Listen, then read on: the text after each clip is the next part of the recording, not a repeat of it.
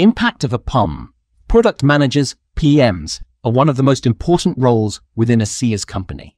PMs are responsible for ensuring that their products succeed.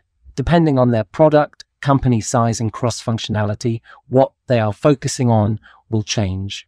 The work of a product manager will have an impact on every department within a company. PMs are the core of the product and are responsible for creating the vision and developing the features. Partnering with PMs early in the design process is important to help define what new features are. Product managers, PMs, can help engineers prioritize which features should be built first and what can be improved later. PMs must be able to identify the target audience and solve the pain points to help marketing teams translate this information into the real world. Customer success teams are responsible for guiding customers through each stage of the customer lifecycle.